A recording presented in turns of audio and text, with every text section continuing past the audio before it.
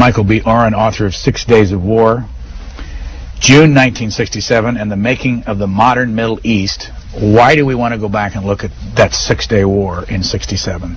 Well, the 6-day war was in many ways the pivotal, seminal event for the creation of the modern Middle East, the Middle East that we are witnessing today, the Middle East that is the source of so much tension and controversy and bloodshed. The obvious reason we want to go back is to find out how the West Bank, Gaza, Jerusalem, principally, but also the Golan Heights, came into the possession of the State of Israel, and that happened in June 1967. But the war was also a pivotal event for many other and even more profound reasons. For example, the 6-day war really spelt a death knell for the movement of Arab nationalism, which was a secular movement in its most sublime form, which was Nasserism under Gamal Abdel Nasser, the president of Egypt. That movement was delegitimized, it was debunked in 1967, and it opened the door to the entry of a new ideology into the Middle East, and that was an Islamic ideology, and that has had profound ramifications for everybody, both in the Middle East and here in the United States as well. The 6-day war also ended the period when the Arab-Israeli conflict was principally a state-to-state conflict, a conflict between Israel and Jordan, Israel and Syria, Israel and Egypt, and a new conflict emerged, a conflict that was principally one between Israel and the Palestinians. Before 67, you really didn't hear about the Palestinians.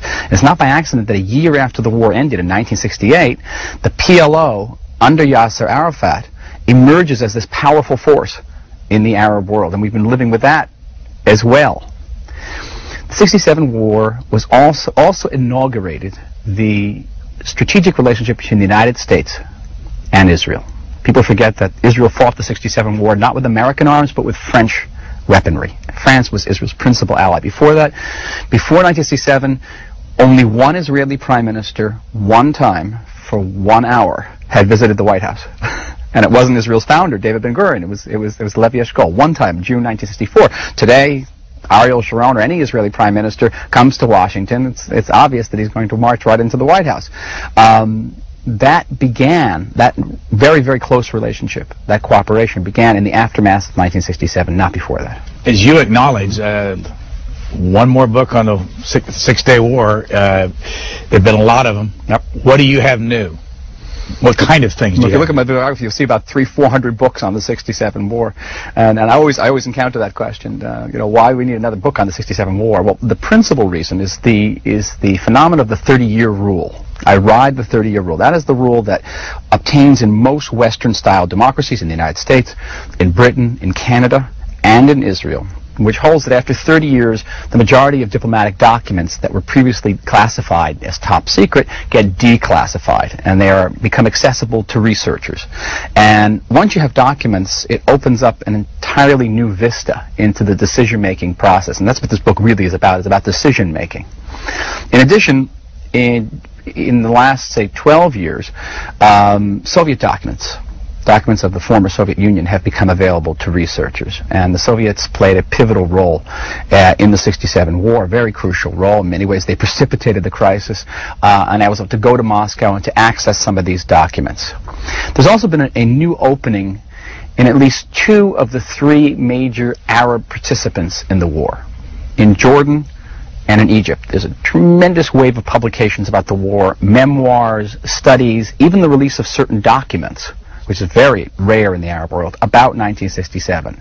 The only place this hasn't occurred is in Syria. In Syria, officially the war never occurred. There's not one single official book, and all books in Syria are official, about the 67 war. How the average Syria believes that Israel came into possession of the Golan Heights that formerly belonged to Syria is a mystery to me. Let me go through your bio for a moment. You were born where? I was born in the tiny town in upstate New York, but I was raised in New Jersey. When did you first go to Israel? I first went when I was 15 years old. I went to work on a kibbutz, on a farm. I worked in the alfalfa. I worked in the cows. I became a cowboy. I was a lousy farmer, so I went and studied history. What kind of a Jew was your family? Your father, your mother? My parents were, I grew up in a conservative Jewish community. My parents were very Zionist, very pro-Israel. Were supportive of the state of Israel, less supportive of my actually moving there. It was much a shock to them. Were they both from here? Both from here, yes. My father had been had been a career Army officer for a period in the U.S. Army. Had served in World War II in Korea, and later on became a hospital administrator. So you say conservative? Is that like the Orthodox conservative reform? Right. You'd be right in the middle then. Correct. Right in the middle. Right. And so, did you fight in the '67 war? No, I was a kid. You were a kid then. Did you fight in any war? I fought in a couple of them. Yes. Which one? Well, I fought in the Lebanon War. I was quite involved in the Lebanon War. I served in the Israeli paratroopers. At that point, I was in Israeli Special Forces. What year? And this is in 1982, in June 1982. For some reason, wars in the Middle East occur in June, almost to the day. It's probably good war fighting weather. And I was among the first Israeli forces to enter the city of Beirut in June 1982. And my actual unit was decimated in an ambush, and we ended up being attached to all sorts of other units for the duration of the war. Later on, I became one of the few Israelis to be a veteran of the Gulf War. In a period just before the outbreak of the Gulf War, I was assigned as a strategic liaison between the Israeli Army and the U.S. Sixth Fleet in the Eastern Mediterranean. It's an interesting thing as an historian as well, because in the book I point out that Israel had repeatedly requested in 1967 precisely such a liaison with the Sixth Fleet, and the U.S. denied the request. Well, in subsequent years, the United States acceded to the request, and I was the liaison. And at first, it was a very interesting job. I essentially went out and partied a lot with American pilots who were on leave in Israel. We had a few maneuvers on the ground, nothing too serious, and all of a sudden, it became real. All of a sudden, there was a real war in which the United States and Israel had to collaborate strategically. And you may recall that the United States provided Israel with Patriot missiles as an answer, at least a psychological answer, because physically they actually didn't work, a psychological answer to the Scud attacks, 41 Scud missiles that fell on Tel Aviv and its environs, and I was part of the team that brought in the Patriot missiles. And they were in Israel, the Patriot They were in missiles. Israel. Yeah. Now, go back to your education then. Where did you go to college? I did my undergraduate, I did a BA, MA in all in Middle Eastern history at Columbia College, and then I went on to do an MA and a PhD again in Middle Eastern history at Princeton. Are you both an Israeli and American citizen? I am. Mm-hmm. And why did you end up in the '82 war in Lebanon? How did that work? Well, I'd always wanted to move to Israel. I saw my future in Israel. I wanted to raise my family in Israel. And in 1973, at the end of the '73 war, which I would have missed had I actually been living in Israel, I determined that I wasn't going to move just then. I was going to do my BA first. I did my BA, and as it turns out, an MA. I ended up working for the Israeli Foreign Ministry as an advisor to Israel's mission to the UN during a very tumultuous period. It was the period of the Zionism, racism revolt, Arafat's speech before the General Assembly, a very, very tumultuous period. And then I moved to Israel, and I tried out for this unit in the Army. The tryouts are rather rigorous, and I did 17 months of basic training, and got out just prior to the Lebanon War. But in Israel, we have you serve for a long period, your regular service, and then you do reserve service till the age of 52. Now I have a son in the Army who is 19 and in a very elite unit, and I am still doing reserve duty. We actually share uniforms. Very bizarre. How old are you now? I'm 47. And so you can be called up at any time. I have been, yes. I've served in the latest Intifada in a combat role. Where? In Nablus. Full combat uniform. Well, I'm supposed to be semi-retired. I now you stop jumping in the Israeli Army and paratroopers at age 37, and you essentially cease being a combat soldier at age 42. At age 42, 43, I was asked to stay on as an advisor on media relations. So, why not? Sounds interesting. You get good briefings. But when the fighting broke out in the West Bank, they asked any of these media advisors if they had combat experience, and like a total fool, I said, oh, of course, I have one. And well, we need someone to be attached to the frontline brigade commander who doesn't speak French, doesn't speak English, and CNN and French television is running around there. Someone has to interpret for him. So I was quickly outfitted with a new ceramic flak jacket and a helmet and M16, the whole works, and flown out there on a Black Hawk helicopter, which had to do a big sort of detour around Ramallah because the IDF, the Israeli Army, was convinced that the Palestinians had shoulder-fired ground-to-air missiles. And when we landed in a hail of gunfire. I've never seen anything like it since Lebanon. It was intense. And the brigade commander, as I landed, got shot in the head. Got a 7.62 Kalashnikov bullet right in the head that was stopped by his newly issued American Kevlar helmet. Israel hadn't had the new Kevlar helmets. He just got one. And there it was, the bullet stuck right in the helmet. And I quickly got myself a Kevlar helmet. Have you ever been wounded? What? Have you ever been wounded? I've been wounded very slightly. Very slightly. Does it ever feel surreal to you? I mean, one day you're at your desk at home doing your work. Where do you live, by the way? I live in Jerusalem. Well, and the next day you're in a uniform, and then always surreal. The worst part is coming home.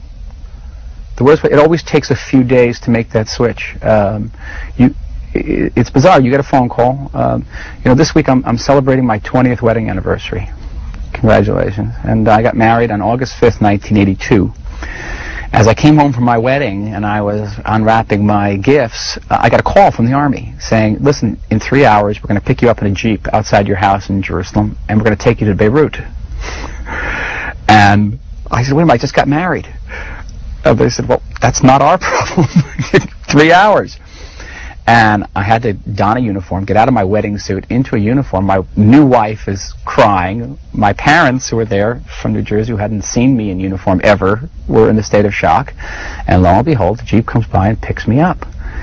And making that transition is difficult enough, but coming back from it is even more difficult because you come back from combat and everyone's basically going about their business and buying shoes and getting on buses, and it's very bizarre. The last 2 years, however, have been in a category all by themselves. Israel lives from crisis to crisis. Sometimes I think we're rather addicted to them. And but the last 2 years have broken the Israeli paradigm. The Israeli paradigm is there's a war. It breaks out on the Golan Heights. It breaks out in the Sinai. You get into your uniform, you go away, you come back in 2 or 3 weeks, you take a shower, you try to forget about it, you go back to your routine. Over the last 2 years, however, the war has come to us. And it is no longer out there. The war is in our backyards. And where I live in southern Jerusalem, it's been very, very close to the front. I mean, a very typical evening with my children around a table, the house will be rocking with gunfire, with machine gun fire, with tank fire. Helicopters have come over my house and fired rockets. And now we've had the suicide bombings. The last major suicide bombing in Jerusalem, with the bus bombing, blew out the windows of my house. So you live there full time, but you also are associated with an organization called, is it the Shalem Center? Shalem Center. Is that a full-time job? Shalem is a very full-time job. Shalem Center is a young, very dynamic research center that was started about 7 years ago through the generosity of the Zalman Bernstein Foundation, and it promotes the study of Israel, the study of Middle East, Jewish history, Zionism. It was founded by several young people, graduates of Princeton. And now there are about 100 people working there. Did I read that Bill Kristol, the Weekly Standard he's on our board. Publisher, is on your board? Mm-hmm. Any other Americans that we know? Who you would know? Leon Cass is on our board. The bioethics right. Leader associated with President Bush's administration. Yes. Ronald Lauder. New York. Roger Hertog of Alliance Capital.